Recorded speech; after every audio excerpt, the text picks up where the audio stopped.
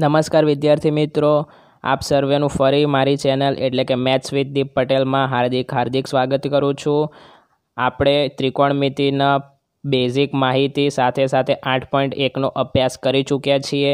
તમે તે વિડીયો ન જોયો હોય તો લિંક નીચે ડિસ્ક્રિપ્શનમાં મળી રહેશે, તો ત્યાંથી જોઈ લેશો।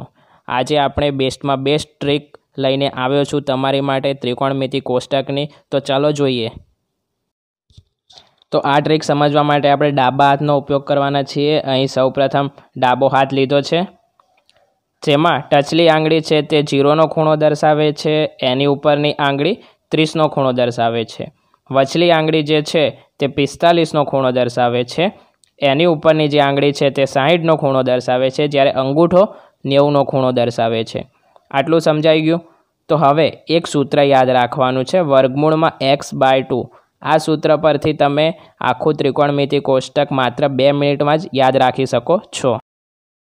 તો વર્ગમૂળમાં x એ શું દર્શાવે છે? તો જોઈએ કે જે તે ખૂણો દર્શાવતી આંગળી છે તેની આગળ કેટલી આંગળીઓ આવેલી છે તે x દર્શાવે છે। તો અહીં સમજીએ કે સૌપ્રથમ સાઇન વિધેય માટે જોઈએ કે સાઇન 0 માટે અહીં ટચલી આંગળી 0 વ્યાખ્યાયિત કરે છે, તો ટચલી આંગળીની આગળ કેટલી આંગળીઓ આવેલી છે મિત્રો? એક પણ નથી। તો અહીં xની કિંમત કેટલી થઈ ગઈ? 0। તો શું મળ્યું? વર્ગમૂળમાં 0/2। તેથી કેટલી કિંમત મળી સાઇન 0ની? 0 મળી ગઈ।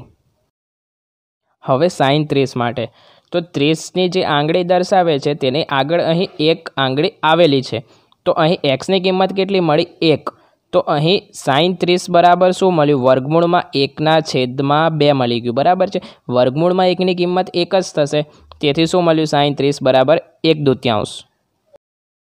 હવે વચલી આંગળી છે જે 45નો ખૂણો દર્શાવે છે, અહીં તે 45નો જે ખૂણો દર્શાવે છે તે આંગળીની આગળ કેટલી આંગળીઓ આવેલી છે? તો 2। તો અહીં xની કિંમત કેટલી થઈ જશે? 2 થઈ ગઈ, ઓકે।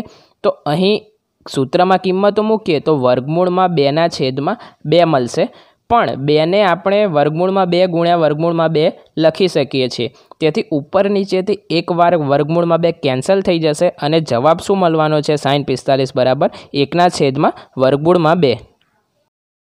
હવે તેની ઉપરની આંગળી છે જે 60નો ખૂણો દર્શાવે છે, તો તેની નીચે કેટલી આંગળીઓ વધી મિત્રો? 3। તો xની કિંમત થઈ ગઈ 3। તો અહીં સૂત્રમાં કિંમત મૂકતા સાઇન 60 બરાબર શું મળે છે? વર્ગમૂળમાં 3/2। ઓકે, તો સાઇન 60 પણ અહીંયા મળી ગયો છે। હવે જઈએ 90 તરફ, તો જે અંગૂઠો 90 દર્શાવે છે, તો અંગૂઠાની નીચે આપણે ગણી શકીએ છીએ કે 4 આંગળીઓ છે, તો સૂત્રમાં કિંમત મૂકીએ તો શું મળ્યું? વર્ગમૂળમાં 4/2। અહીં 4નું વર્ગમૂળ કેટલું થશે? તો 2। તો શું મળ્યું? 2/2 બરાબર 1, એટલે કે સાઇન 90 બરાબર 1 મળી ગયું। આ સાથે જ સાઇનની તમામ કિંમતો આપણને મળી ગઈ છે, બરાબર મિત્રો। હવે ત્રિકોણમિતિ કોષ્ટક બનાવેલું છે, જેમાં 0થી 90 ડિગ્રી સુધીનો સમાવેશ થાય છે, જે આપણે હમણાં જોયું તે મુજબ 0, 30, 45, 60 અને 90 ડિગ્રી કોષ્ટકની ઉપર લખેલું છે। આપણા જે 6 વિધેય તમે જાણો છો, sine theta, cos theta, ten theta, cosec theta, સેક થીટા અને કોટ થીટા જે લખી દીધા છે। તો અહીં સાઇનની તમે તમામ કિંમતો શોધી લીધી છે, જે ક્રમ અનુસાર આપણે અહીંયા લખી દીધી છે મિત્રો, ઓકે। હવે કોસ થીટાની કિંમતો, તો સાઇન થીટાની જે કિંમતો મળી છે તેને ખાલી અહીં ઉલટા ક્રમમાં લખી દેવાની છે, ખાલી ક્રમ ઉલટાઈ નાખવાનો છે। જે સાઇનના ટેબલમાં છેલ્લે જે કિંમત હતી તે અહીં કોસ માટે એ કિંમત પહેલાં આવી જશે, ત્યારબાદ છેલ્લેથી બીજી જે કિંમત છે તે અહીં કોસ માટે બીજા નંબરે આવી ગઈ, એટલે ખાલી ક્રમ ઉલટાવી નાખો અને તમામ કિંમતો એના એ જ અહીંયા લખવાની છે। હવે ટેન થીટાનું સૂત્ર તો તમે સૌ જાણો જ છો કે સાઇન થીટાના છેદમાં કોસ થીટા છે।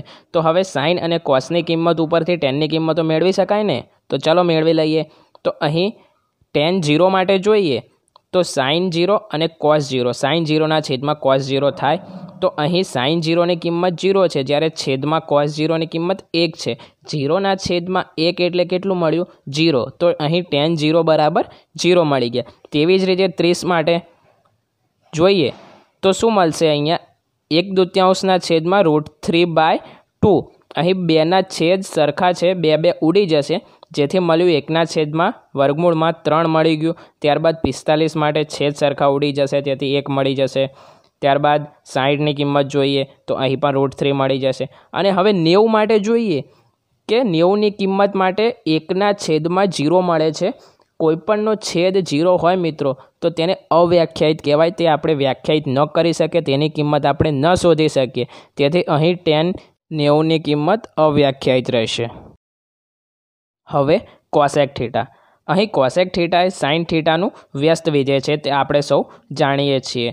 તો ચલો કોસેક 0 માટે સાઇન 0માં જે કિંમત મળી છે તેનું વ્યસ્ત કરવાનું, એટલે કે એ કિંમતને ઉલટી કરી નાખવાની. અહીં જોઈએ કે સાઇન 0 એ કેટલી કિંમત છે? 0, એટલે કે 0/1 ગણાય.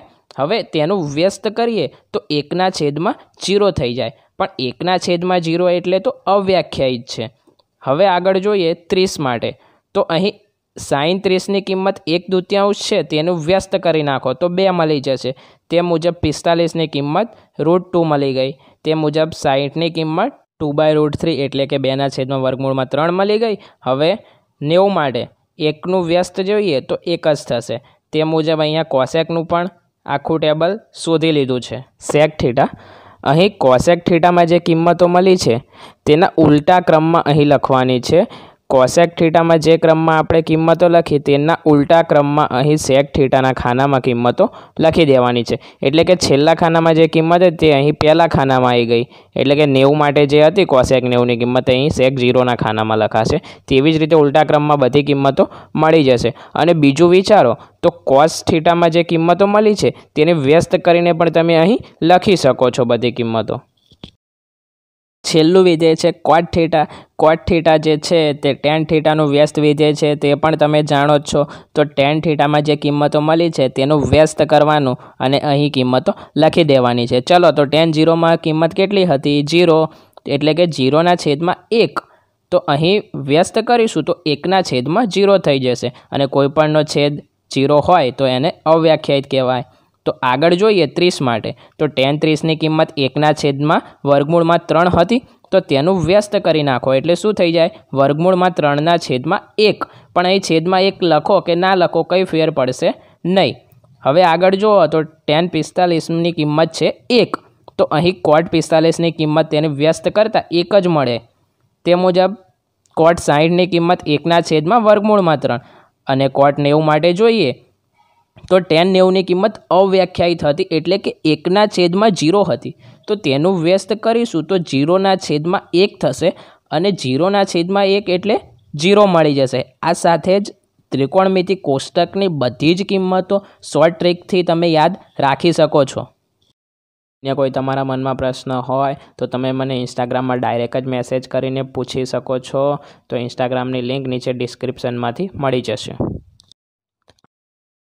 તો મિત્રો, તમને મારો આ વિડીયો ગમ્યો હોય તો લાઈક કરજો, શેર કરજો અને હજી પણ આવા બેસ્ટમાં બેસ્ટ વિડીયો લઈને હું તમારી સમક્ષ આવવાનો છું. જેથી તમે મારી ચેનલને સબસ્ક્રાઈબ ના કરી હોય તો અત્યારે જ કરી દેશો.